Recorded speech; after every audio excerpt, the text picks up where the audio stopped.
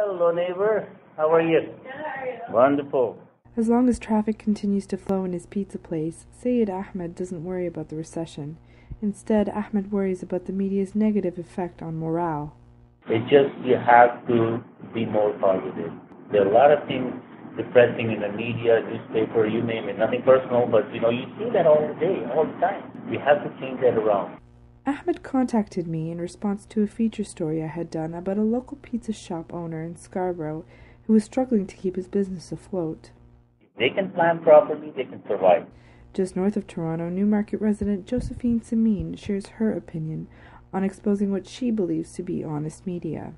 It's depressing when every day you read about how the stocks have gone down, how much people are losing money, and how it's expected to go even further down.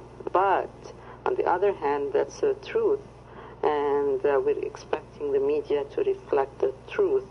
If news outlets do their jobs and report current information, ultimately journalists would hope the public would come to their own conclusions. From what I understand, watching TV and listening to the radio and reading newspapers, I understand that the economy will recover fast from the recession, and this gives us hope to just hang in there and not try to look at the negative, but try to live our life and hope that this is just a period of time that will pass. And when it does, we'll be the first to report it. Kareen Awadalla, Observer News Radio, Toronto.